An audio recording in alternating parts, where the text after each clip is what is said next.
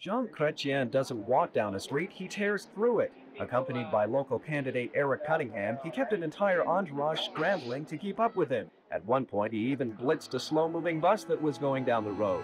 Jean Chrétien, 2,652. The Prime Minister has put us for too long in a pressure cooker. Now is the time to turn off the stove and fire the cook. Les Canadiens et les Canadiennes ont décidé, le temps est venu de travailler ensemble pour remettre le pays sur la bonne voie.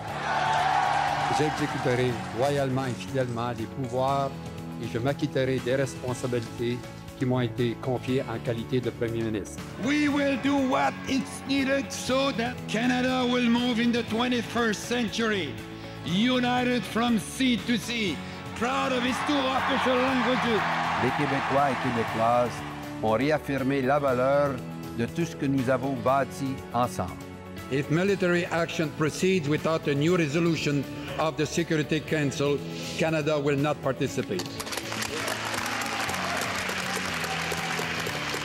Je pense que la façon dont nous réussissons à régler nos problèmes donne un exemple au monde qu'il est possible d'être voisins, d'être indépendants et de travailler en très bonne collaboration l'un avec l'autre. I'm strong for the rights of citizens and the protection of the minority. It's what made Canada such an exceptional country. It's true that I speak on one side of my mouth. I'm not a Tory, I don't speak on both sides of my mouth.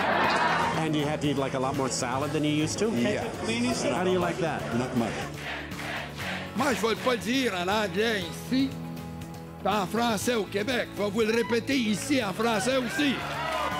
There is no greater satisfaction to have the privilege to make a contribution as a member of Parliament, as a minister, and eventually for me as Prime Minister, to make this country the best country of the world.